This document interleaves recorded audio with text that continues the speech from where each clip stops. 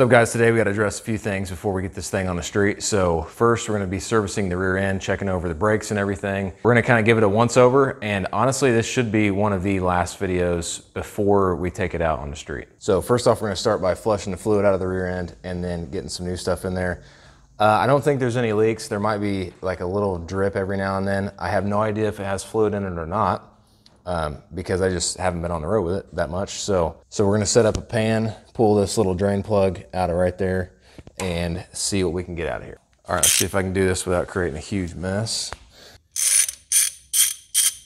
So yeah, no fluid at all came out of that. So we're gonna assume that it's at least below the drain plug on the back. So I'm gonna reach in there and see if there's any oil in there at all. If not, then we might have some problems. Okay, there is oil in there. It's just below the hole. So I've got some stuff that I picked up at Tractor Supply, and we're just going to be pumping this. We got a little hand pump by Performance Tool. This is pretty nifty whenever you want to get it in there without making a huge mess. So you just stick the little tube in there and then just start pumping away. Pumped it until fluid starts seeping out of the hole just barely, and then I take my plug, put it back in there. As you can see, it looks like this thing has been leaking a while, so we're going to take it out back. I got the sandblasting hookup for this pressure washer, so I'm going to go ahead, back the truck out, and start spraying this thing down.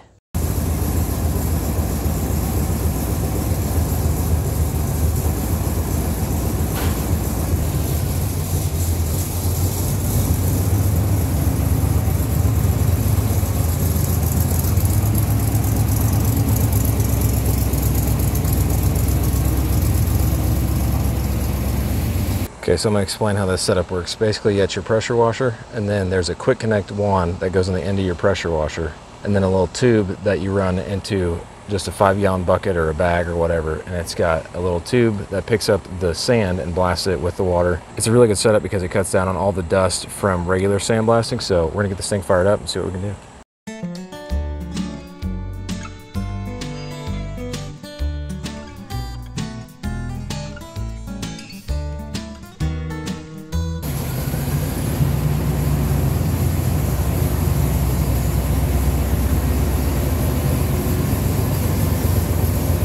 I'm very happy with the way this is running. It runs really well. And as you can see, that did an absolutely amazing job of getting all that built up stuff. And God only knows how long it's been caked on there. So we're gonna put POR 15 on it, like we did the rest of the frame and everything. Clean everything up, and then we'll move on to the brakes.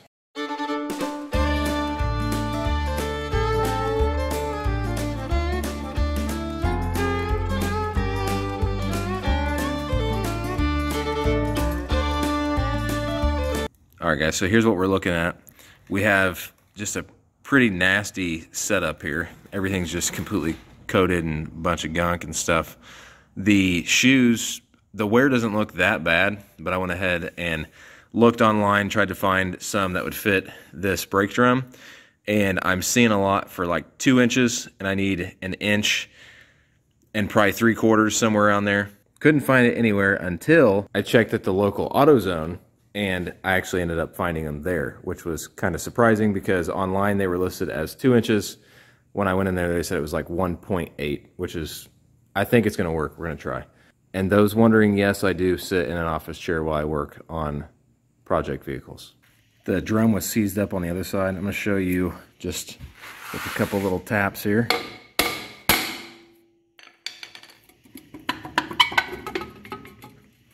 Trying to do this one-handed sucks. You get the point. Now it's coming off. Rust and corrodes together here, and it'll cause it to seize up. So it feels like the shoes inside of that are sticking. So I'm gonna try to wrestle this drum brake off real quick. All right, we're gonna see if we can get the rear drums all put back together.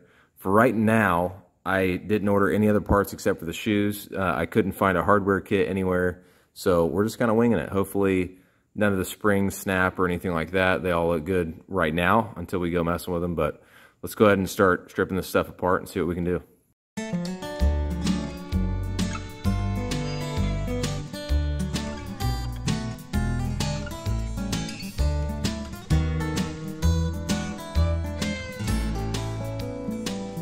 Okay guys, so I've got everything all cleaned up. Got some grease on the parts that are moving here. That way it doesn't seize up. if any moisture gets to it. So that's all good. And then I even hit the springs with a little wire brush just to get some of the gunk that was built up off of them. So we're gonna go ahead and try to assemble this. Okay, we've got the new brakes on. We've got it adjusted to where it fits on pretty good. So we're gonna go ahead over to the passenger side and I'll show you more in depth what we have to do. Okay, so if you've already changed drum brakes, don't worry about this, but this is for the people who have never changed drum brakes ever. Basically, you need to take pictures to remember where your springs are all oriented, and then just take them off one by one. So, okay, there's the first one. And set all your hardware aside as you're going through this. There's the second one. Okay. And then there's an adjuster on the bottom and then another spring down here. So you need to get both of those. Sometimes you can just peel the shoes away, and then you're going to want to take these pins out. You just push down this little washer thing right here and then twist it. That one's all corroded up in there. There you go. Push the pin through the back. Again, keep all your hardware. And then you want to take this other side out. Same thing, keep the hardware.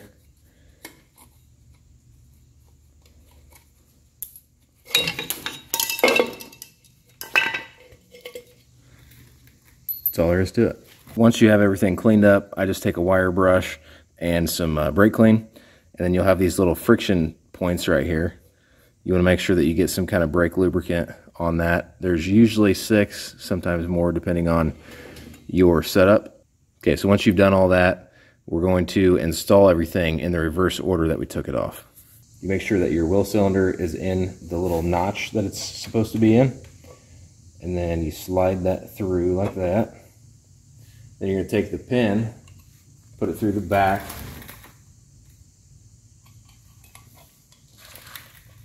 and then run it through the shoe right there.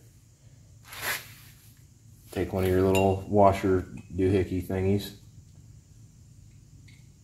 slap that on there, a spring, another washer doohickey thing.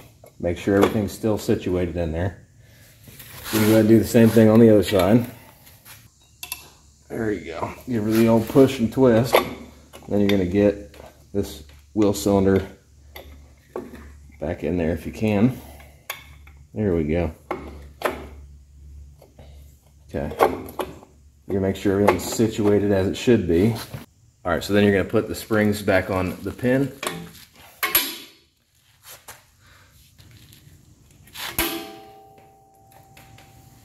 Okay. Then this little adjustable thing you're going to throw on after you put the spring in here. So one goes through the back side and then the other side goes through the front.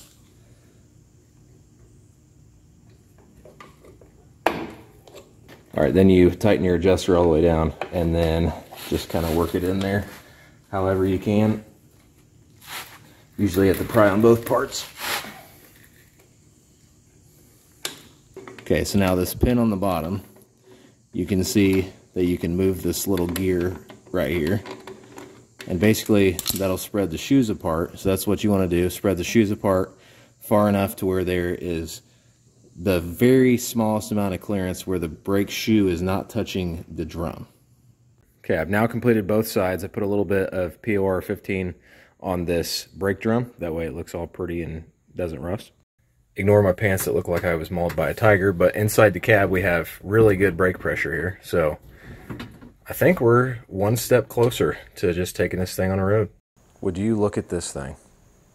Finally, besides the muffler. I'm just trying on different muffler variations to see what I like, and then we're gonna route it all the way out the back. But 2 years ago, this thing was just absolutely horrible, and now we're actually making some progress on it. The inside is pretty much finished. Everything looks beautiful in there. And then we just gotta do some body work. The next video for this thing will be actually out on the road and driving, unless something crazy happens to where we won't be able to take it out. But For sure, the next video will be trying to button things up, trying to take it out. I've had it on the street before just for some testing, but never for any kind of like decent ride where everything is completely put together. I have to change my insurance coverage since I'm gonna actually have it on the street. So there's just a few other things that I have to do since I'm gonna be driving this thing more often. And I wanna make sure I'm covered and doing it all legally. So outside of that, another video that's coming up very soon is trying to start the International Harvester that I bought.